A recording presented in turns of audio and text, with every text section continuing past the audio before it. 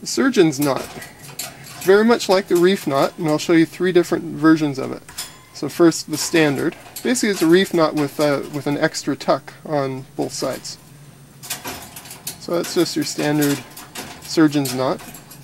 And I'll show it again double slipped, and this is actually what I use to tie my shoes, especially with round shoelaces that don't have the same kind of grip that the old style flat shoelaces used to have.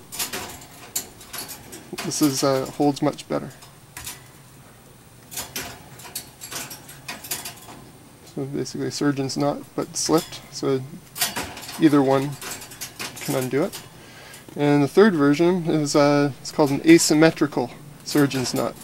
So for example, you've got two tucks on the bottom, but only one on the top portion.